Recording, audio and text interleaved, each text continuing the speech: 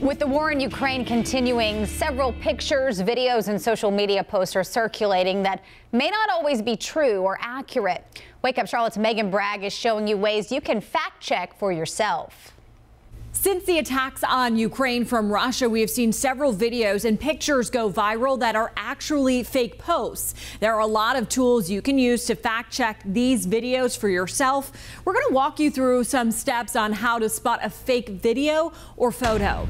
Let's look at this video. It claims to show Russian paratroopers dropping into Ukraine.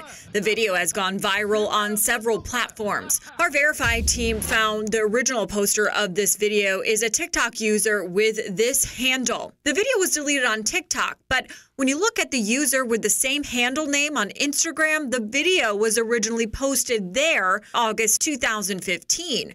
To further look into the video, we did a reverse image search using RevEye and did not find an earlier version of the video. So we can verify that this video was recorded no later than August of 2015 and is not of Russian paratroopers being dropped in Ukraine. These are all things you can do on your own. We use RevEye, but one of the easiest reverse image searches to use at home is Google's.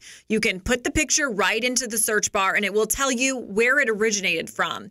Also, do your own research. If the video has been shared to several accounts, look for the original handle of the person who posted it. Then you can go to that person's account and see exactly when it was posted and the context behind it. Last of all, look at the picture itself. You can sometimes spot things in the background to help identify the place and time it was taken. And those details can help you determine whether each picture is worth 1,000 words or just worthless. For more tools, just head to our website, WCNC.com, and click on the Verify tab. With your Verify, I'm Megan Bragg.